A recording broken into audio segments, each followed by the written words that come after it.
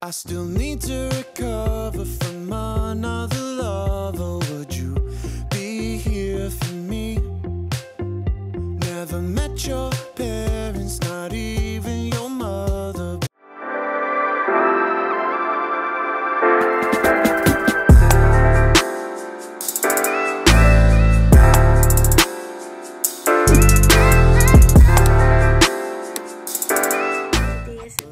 Exciting day for me kasi I'm finally getting lip fillers. I'm on the way to Bellezza, pero medyo late ako kasi naghabol pa ako ng studies ko. Hindi lang ako nakapagsuklay. Pero yun, I'm so excited na nandito na ako sa Grab on the way na. Let's just find out. Pretty blue jeans and me running through evergreen. Meron naman tayong tatlong policy. Okay, madali lang ang lips, no? Lalagyan lang natin ng numbing cream yung lips mo. After 30 minutes, Ayan yung mga ginawa ni Doc. Carla. Ano po, ma'am? Nag-vlog ate Carla. Nag-vlog ako. Nag-vlog kayo. Anong ma'am? Instagram? YouTube. YouTube. Tingnan ko yan naman sa YouTube. Guys, nanay ko lang may alam nito. Nagka-healers ako. Medyo judgmental kasi family ako. Kaya di kasi na ako sa kanila. Pero anyways, nang-bing-bing. Ang taas tolerance ko sa feeling, guys. Guys, pinakamagandang CEO. Hi, ma'am. Lady Highland. Thank you so much. Guys, ito na. Ito na, papa-fillers na ako. Hindi naman, Doc. Ay, ang ganda naman.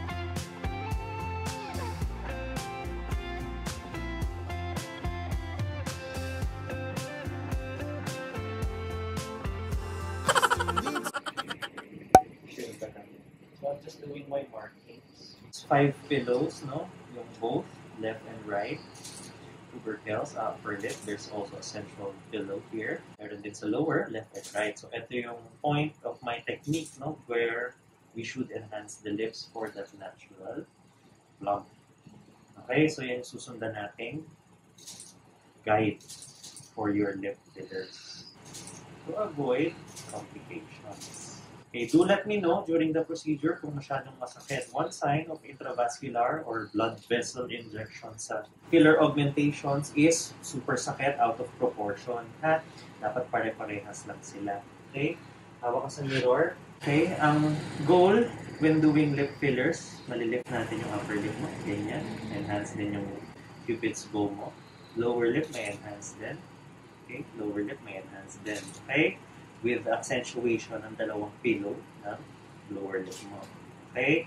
Is that how you want to look? Yan, very natural. Ganyan lang yung magiging itsura. Of course, improve yung borders, crisp. Yan, magiging crisp yung borders natin. Ready na kayo, guys? We'll start na. Hi guys, sorry to interrupt your watching. Also, look at my lips right now. Anyways, I just want to share that I won't be including the clips where Doc injected my lips because I feel like it goes against some of YouTube's community guideline. Kaya for safety, I won't kasi baka ma-takedown pa yung video ko. But I will include quick montages and yeah. As you saw sa previous clips, Doc was really patient and he was really explaining everything that he will do. And while injecting ako rin, he was actually doing that. He was explaining as well. So, ayun. I hope you guys are enjoying the video so far though. Let's see where this leads. What should we do tonight? What if this breaks your little heart in mine? What should we do tonight? Let's just I don't think it's bad.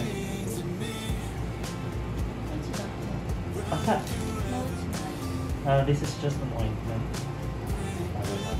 Ready to see your lips? Basic natin yung share. Sorry, close your eyes.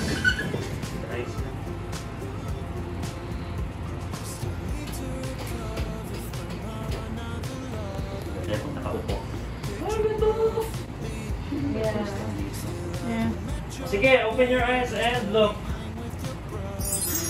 Wow! Totoo ba ito, Dog? Hindi, tubig lang yan. Ganda! Kikita mo yung pasa here. Okay, maliit lang pala. Just tiny. That's okay. Tingin ka sa akin, Thea. So, yung tabingi, andun na talaga. But anyway, hindi naman masyadong pansin. So, yun din sinasabi ko sa'yo, your lower lip doesn't align with the center of your upper lip. So, nandito yung lower lip mo, yung upper lip mo nasa kabila. Yun talaga. Might want to do braces in the future para ma-correct. Pero yan, kung titignan natin, ang ganda. Smile with teeth out. Hindi na masyadong manipis yung lips. Before we end and send you home, we'll send your aftercare instructions by our Restylane company. So, babasahin mo lang, nandito na lahat ng kailangan mong malaman, post-treatment advice, no? Additional instructions were also sent to your Instagram account. Just read it, okay? Ando na lahat. And if there will be problems, just let us know, no? We are easy to reach out. Mag-message ka lang, okay? So, magpapakita ko sa'yo ng Google Photos ng lip filler. So, I'll just show you some Google photos of lip filler occlusion, okay, that you have to watch out for in the next 2 days. So, yan, ganito, no? These are the signs, no? You can see it involvement outside of your lips, no? Loss of color doon sa lips mo. Okay, looking at you now, as I'm observing you every minute, no, mukhang wala naman tayong problema. But this can still happen. Bye-bye po. Bye, Sige, Doc. bye-bye. Thank you. Bye-bye po. Bye-bye po. Where's Ma'am Tina? Bye, Ma'am Tina. Thank you po. Of course. Definitely next week. Charot. Bye-bye. Hi guys. So it's been more than a week already and I want to show you guys what I look like without makeup and I am very, very happy. I'm actually kind of sad kasi wala na yung swelling. And totoo nga yung sinasabi ni Doc XT na gustong-gusto ng mga clients nila na nagsiswell, pero hindi muna ako magpapa-add. But I'm really, really happy with the outcome. Hindi ko in-expect na ganito. Hindi siya halata medyo sa camera, pero sa personal, I've been receiving compliments sa lips ko. Kasi ang una sa akin napapansin palagi is yung nose.